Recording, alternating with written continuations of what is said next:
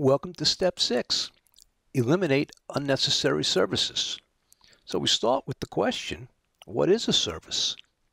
If there is a public web server, that server needs to be listening on the HTTP service in order for remote clients to be able to connect to it. Similarly, if there is a public DNS server, that server needs to be listening on the DNS service in order for remote clients to connect to it. When we say a server is listening on a specific service, we mean that it will allow remote clients to connect to that specific service. If a server is not listening on a specific service, then a remote client tries to connect to that service, the server will ignore the request and the connection will fail. There is a well-known port for each specific service. The complete list can be found on www.iana.org, and it's called Service Name and Transport Protocol Port Number Registry. Yeah, it's really called that. Service names and port numbers are used to distinguish between different services that run over transport protocols such as TCP and UDP. So, what are some common well-known ports? FTP, ports 20 and 21, SSH, port 22, Telnet, port 23, SMTP, port 25, DNS, port 53, TFTP, port 69, HTTP, port 80, POP3, port 110, NetBIOS, port 137, 138, and 139, and HTTPS, port 443.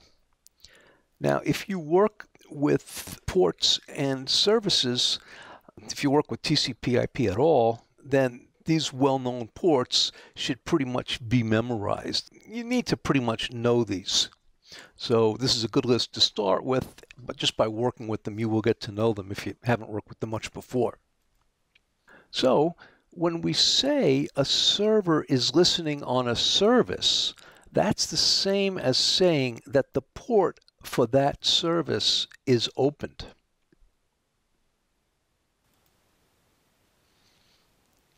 The rule is only have open ports for services that are necessary. A black hat must take advantage of an open port on a server in order to be able to connect to that server if they're looking to do harm to the server. Therefore, the rule is only have open ports for services that are necessary. Having open ports on a server for services that are not necessary is simply making a black hat's job easier, where they can connect to the server and do bad things to that server. Use the commands specific to the server OS to make sure only necessary ports are opened. So each OS has specific commands that you can use so you can see what ports are opened and not, and also how do you actually open a port or close a port. You will use those commands. You can also use a firewall to drop packets on unnecessary ports before the packet actually gets to the server at all. That is the end of step 6. We will see you soon in step 7.